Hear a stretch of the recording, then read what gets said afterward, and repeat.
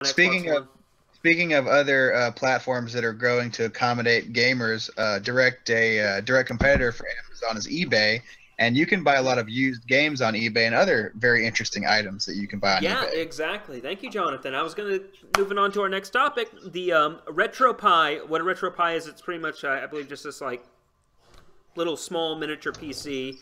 Very popular for emulation. But what's interesting is this is the first time I've seen this. It's sold now, but I'll post the link in the description below. There was a RetroPie loaded with 797 Nintendo Entertainment System games, and an emulation station for Raspberry Pi 2. What's interesting about this is that from what I know, because of copyright laws and whatnot, it's illegal to sell ROMs, especially Nintendo ROMs. Like, Nintendo recently took down a huge emulation site. Like, all their games were on it, like all the old games, like NES, SNES, 64, GameCube, and all that. They recently took that down, so Nintendo's very active in making sure, because they sell go on the Wii U, go to the eShop on the Wii U, and you're going to see Super Mario Brothers for Nintendo, Super Mario Brothers Yeah, 3.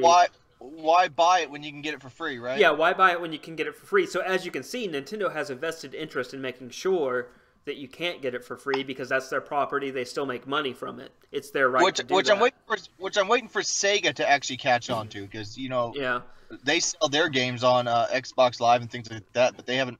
I don't see them really running they around don't trying have to the stop money. them from They probably don't have people. the money. Say what you will about the Wii U sales, Nintendo has money. They have fucking money. But it's just interesting because I believe this doesn't this violate some sort of copyright laws and shit? Because I know that getting an emulator is totally free and legal, but actually getting the ROM when you do not own the physical copy is illegal, from what I've understood. And here we have online someone selling it for $25 plus $6.45 for expedited shipping from Ohio. That's right next door to me. It's loaded with all these ROMs, and it's what do you guys think of that? I don't know. Is it copyright infringement if you just program a game that looks and plays exactly like Super Mario Brothers? Like, I guess it would be copyright infringement if you make a bag that looks exactly like a Dolce and Gabbana bag and then sell it to somebody, as a emulated Dolce and Gabbana. But I don't know if it should It's be. starting to remind me of my girlfriend's store because she has to deal with that a lot with clothing. Rip-offs coming in. So yeah, it's a copyrighted character, so if you're using that character's image, then it is illegal. Yeah, and you're essentially paying, or not paying. You're essentially playing and using a game or a product, a consumer electronic product that you didn't pay for. Yeah. It's kind of like, this reminds me of those shady dudes who would sit there and make a bunch of bootleg DVDs and sit out in the corner somewhere and sell them. This is the exact they still same... do that. They still do that. Yeah, too. they still do. Okay, yeah, I was gonna say this is the exact same situation. They're just selling, bootleg. It is the movie or it is the game, but they don't have the right to sell it to you. Well, what if you owned the cartridge previously? Would the ROM still be illegal at that point? Because it's not like, if you downloaded illegally a movie and then they came to your house and you had the that goes along the same that goes on the same guidelines of downloading music and then burning a copy of the CD to listen to it somewhere else. I'm not really judging who's ever buying or downloading.